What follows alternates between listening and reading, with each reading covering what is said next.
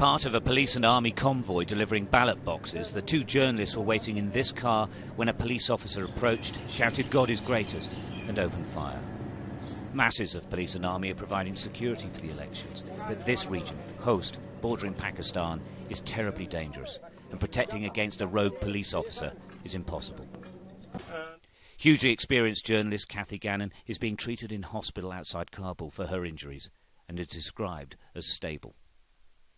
Photojournalist Anja Niedringhaus was killed instantly in the attack. Also hugely experienced, she is famous for her work in some of the world's toughest places. Like Kathy, she was bearing witness to this hugely important presidential election. A Pulitzer Prize winner for coverage of Iraq, she also took sports pictures with equal touch.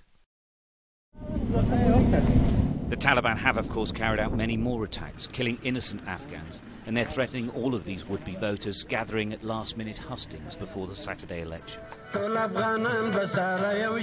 Despite the threats, all the candidates have been amazed at the sheer numbers who have ignored Taliban intimidation to take part. There is a sense here that everyone understands the election's importance.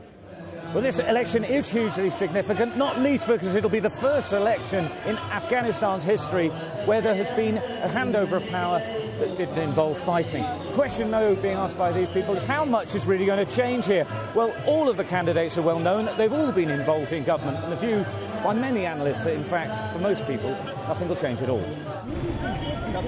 Certainly, there won't be a sudden change to the lives of ordinary people, but proof that democracy can overcome terror and lead to change is what this is about. It may need hundreds of thousands of police and army to make it happen, and it has cost lives and maybe more. But what is happening in Afghanistan today is so that it won't be like this tomorrow. Stuart Ramsey, Sky News, Kabul.